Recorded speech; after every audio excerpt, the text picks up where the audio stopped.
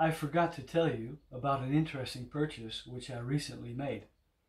Well, recently, it was back in January of this year. As you know, I live in Kampen and we often visit the city center. And in the city center, there's a small vintage store called Luanto, and we are a regular customer. So back in January, my wife and I visit the store and I wait in the front while she rummages through the store. And all of a sudden she calls me and she says, listen, in the back of the store there's a camera case, and on the case it says Zeiss Ikon. Are you interested? Yes, I am. So I walked to the back of the store, and indeed here was the Zeiss Ikon camera case. So I opened the case to find out what's being sold for a ticket price of €27.50, which is just a little more than $28. And I opened the case and I was surprised to find a Pentax Spotmatic, and attached to this Pentax was or is a Takumar 35mm 3.5 wide-angle lens. And I checked the camera just to find out if it is in working condition, and it works absolutely fine. It looks also absolutely fine, so somebody has really taken care of this camera. And it was good to find it with a Takumar 35mm 3.5. And I do very much like my wide-angle lens. So that was a good start. Then I found this little lens case, and there was this lens jammed all the way inside, and I couldn't get it out, and I didn't want to damage the lens.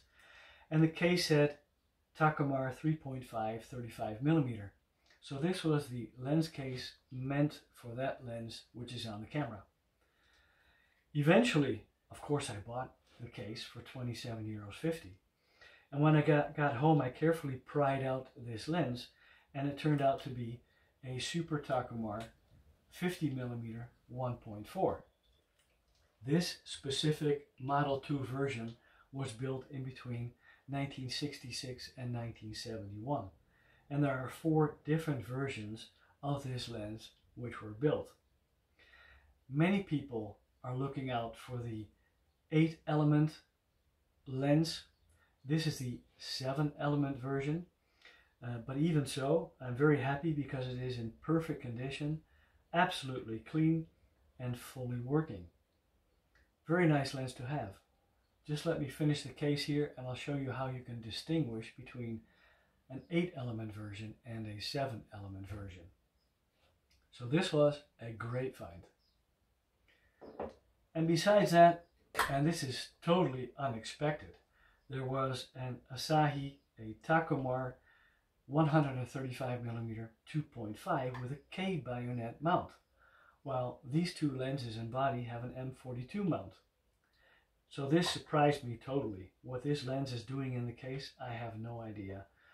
So I guess there was another camera body included somewhere along the way.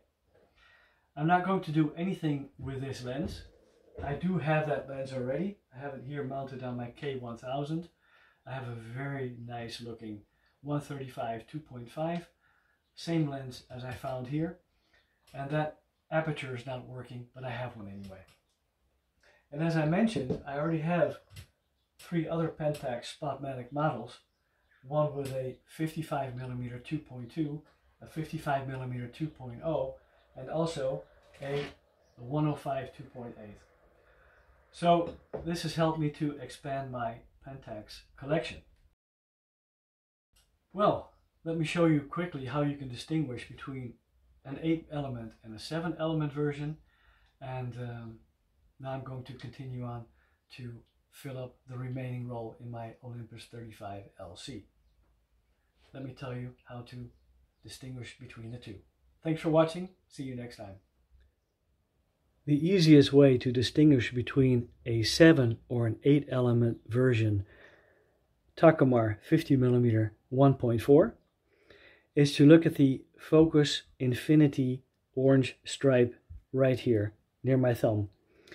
And if it's to the left side of the 4, then you know that it is a 7-element version. If it's to the right, then you know it's an 8 element. And another secret to give away, it's a public secret, nothing special, is the fact that the aperture at 2.0 has a white dot. Then you know how to differentiate between these two types of lenses.